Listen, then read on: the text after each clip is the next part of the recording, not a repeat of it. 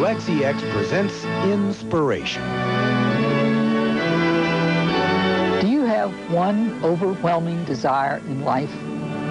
The psalmist says in Psalm 27, verse 4, "One thing I ask of the Lord, that will I seek after, that I may dwell in the house of the Lord all the days of my life, to gaze upon the beauty of the Lord and to seek him in his temple." Is the one desire, the overwhelming desire of life, to know God, to seek after him in his temple? There are three ways that we can do this. One very important way is when we're all alone in the inner closet. There we can dwell in the temple of God.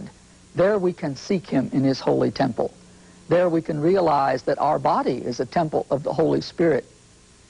Also, with that small group, those intimate friends, those supporters and helpers of ours, we can be together with them and we can be in his temple.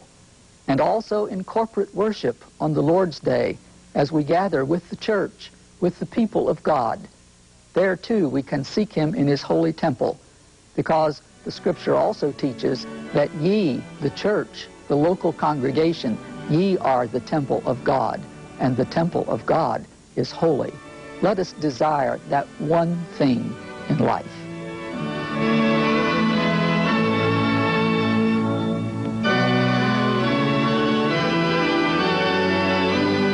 This has been Inspiration, a presentation of WXEX in cooperation with the Petersburg Area Clergy Association.